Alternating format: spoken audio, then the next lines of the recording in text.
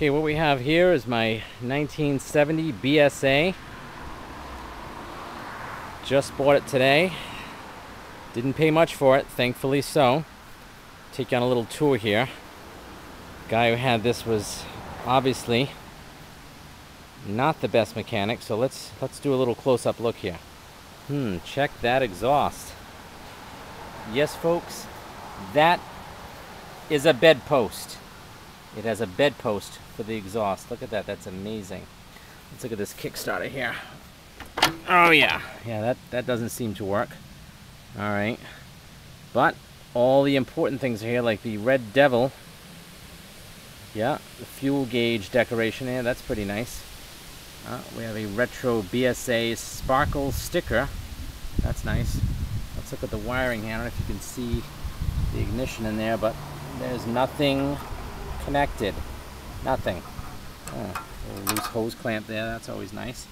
We have a coil. That's amazing. Some more classic wiring here. That's great. That's real safe. Let's take a look around the front here. We got two frozen forks. And if we look down the bottom here, that can't be good. Look at that. That's broken. Alright. Walk around this side. That's neat. Yeah, we got a rusty caliper here. That would be where the hose for the brakes goes. And that would be where the brake goes, but it's not there. So let's come around this side. Yeah, when your motor doesn't run and you have lousy workmanship, it's always good to have a skull. Petcock, that's wonderful. What else do we got here? Oh, we have highway bars. Let's see how those work. Oh yeah, that's nice.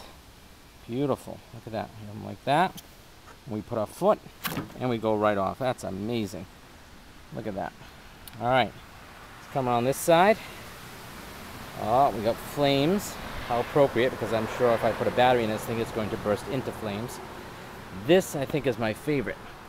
They cut the fender and they just bolted on another piece of a fender. I don't know if you can see that in the picture, but boy, that is beautiful. This will be the rear saddlebag, which I believe, yes, is an Elizabeth Arden cosmetic bag. This is just wonderful.